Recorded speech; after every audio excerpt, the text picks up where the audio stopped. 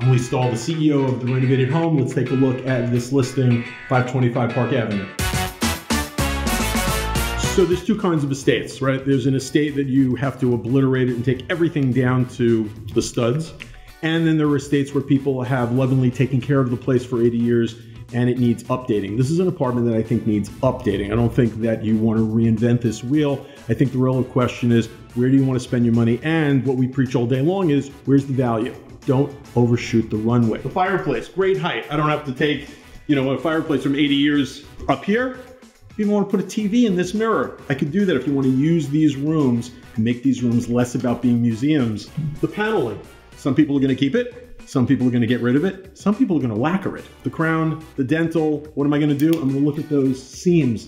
And those seams are going to drive me crazy, so I'm going to have to get rid of the seams. I've got herringbone floors. They're going to sand. They've been taken care of for 80 years. Why am I going to rip them out? I'm only going to rip them out if the client wants a different floor. But what's important, watch this. When they built this room, these cabinets were not here, but the floor started. So the border goes around the room and then it dies behind the cabinet. So what do I have to do as being the neurotic that I am? I got to bring that border back. Now, what's somebody going to want to do to this apartment? They're going to want to make this opening bigger. They may want to close this opening and put in openings left and right of this opening, but put the TV on this wall and then have flanking openings with pocket doors going in, and I pick up all that western light. So updating details in these apartments are really what it's all about. The crown molding that's up here with the egg and dart detail is very specific to a style.